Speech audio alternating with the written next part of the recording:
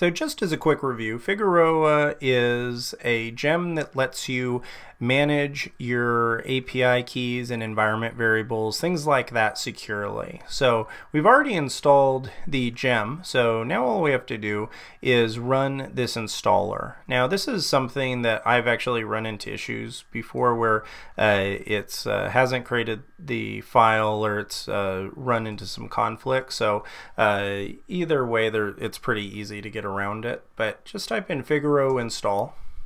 And this time it actually worked. I have had times where it ran into conflict, but in that case it's pretty easy. All this is really doing is it's creating a file called application.yaml inside of the config directory, and then it's adding itself into the gitignore file, because obviously none of the things that we want inside of this file are things that should be included in the gitignore file.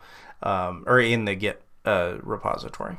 So we'll get out of these, and if we go to config, now we see we have a nice new file called application.yaml, and has a bunch of content that's just all commented out. We can get rid of it, but the nice thing that you can see is you have the ability, because it's a .yaml file, to dictate what things you want available in production and which things you want in development, and then also things that are just available to the application regardless. So I'm just going to get rid of all this, and I'm going to paste in the things that we want. So I'm going to paste this in. So this is, and make sure your indentation's accurate, because YAML files actually do look for that.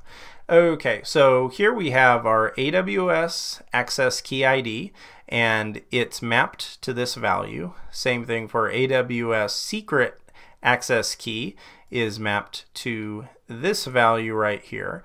And then these items are ones I've not created yet. We'll do that in the next video. But this is what we're going to call it. And this is a standard naming convention with working with AWS, is you do the name of your app, dash, and then development and production. And so you can see with the way the file's set up that if you do development, then you can put any of these items in here, and you can see there it's namespaced. So you can do AWS bucket, but it knows if it's in the development environment, then it's only available inside of that specific environment when you're running that server. So if I push this up to Heroku, it's going to automatically know that it needs to call Photo Flash production. Whereas if it's just here locally, then it's going to be Photo Flash development. So that's all you have to do to integrate Figaro. And now we don't have to pass these API keys around in the application.